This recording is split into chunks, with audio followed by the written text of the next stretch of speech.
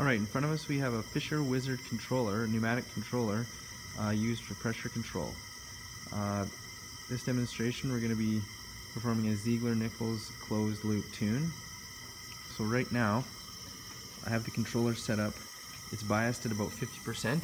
You can see the output pressure gauge is at about 16 psi, and the valve that we're working with is set up for a range of about 6 to 30 psi. It's got the heavy spring, and it's set up for, it's bench set for a range of 6 to 30 psi.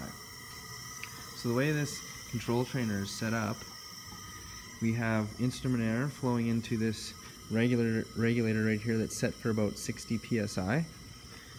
The instrument air then flows into this Fisher, I believe it's a D3, D4 control valve, and the controller is outputting to this control valve to open it, and then it senses, the controller senses pressure downstream. So it's going to open this control valve to increase the pressure downstream. And then we are holding a back pressure right here with this gate valve, and then the instrument air is then discharged out this diffuser right here. So the air flows from here out to the diffuser. The controller modulates this valve to control this downstream pressure. So right now you can see I have the controller, it's controlling at 30 psi. This here's our set point, this here's our process variable, and this here is our controller output. Right here we have a proportional band adjustment, and proportional band is to convert from our gain value, proportional gain, we have to take 100% and divide it by proportional band, and that will give us our gain value. So when we're doing our Ziegler-Nichols tune, we need to take that into consideration. Also down here we have our reset valve for setting up integral in this controller. So right now you'll see I have the integral shut off, this is closed, and we're biased at somewhere around about 50%. So this is trapping pressure in our reset bellows, then making our controller proportional only. So we need to have our controller set up for proportional only to do a Ziegler-Nichols tune. With the Ziegler-Nichols tune we adjust the gain, the proportional band in this case, and then make a bump. So we're just going to be doing a set point adjustment, and then we're going to try to get the controller into sustained oscillation. So I've already been playing around with this, and I know that a proportional band of about 5% right at the end of our scale here will put us into sustained oscillation. So now if I bump the set point,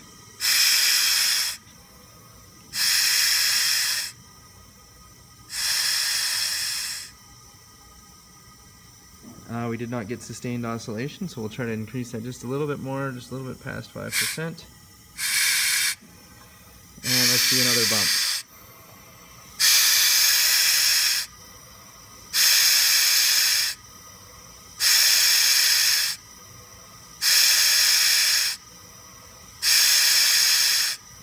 So it looks like we're in sustained oscillation at a proportional band of about 5%. So I've already recorded that on the board over here, our calculation, to figure out our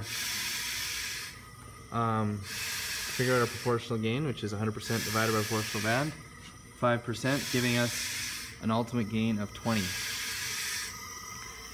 I've also timed how long this oscillation takes. So the oscillation from here to here again takes about 2.5 seconds, and that's a complete oscillation. So each time the process variable approaches 40, each time it approaches 40, we start our stopwatch and then stop it, and that should give us a time of about 2.5 seconds. So I've also recorded that here on the board, 2.5 seconds for our period of oscillation. Those are the two variables that we need to complete our Ziegler-Nichols closed loop tune. So to calculate the proportional gain that we're going to enter into our controller, the Ziegler-Nichols table says we take 0.45 and multiply it by the ultimate gain. So I'm just going to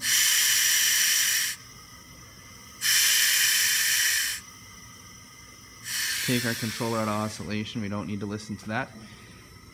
Okay, so this is for doing a proportional plus integral tune.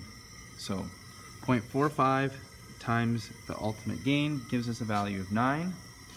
We then need to convert it back to proportional band because that's what we're going to input into our controller.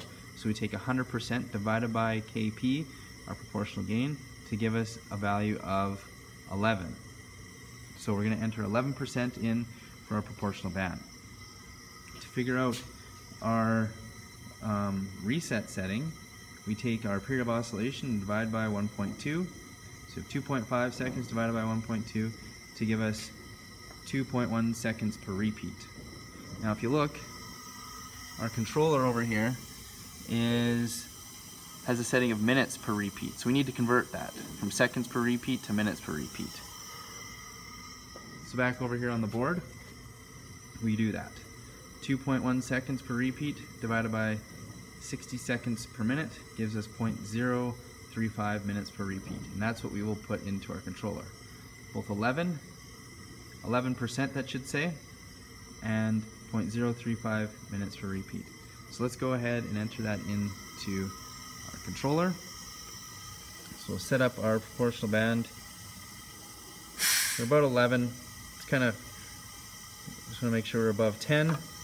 And our minutes per repeat we're going to put somewhere close to 0.035. So we'll open our valve. And this here is our indicator, 0.035, we'll say. Oh, it's somewhere here in between 0.005 and 0.025. So right about there should be good.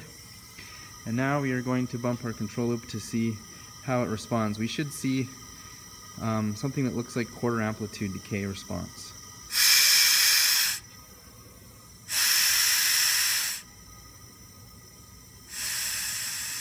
So there, that looks pretty close to quarter amplitude decay. And now we're right back at our set point after we bump the process.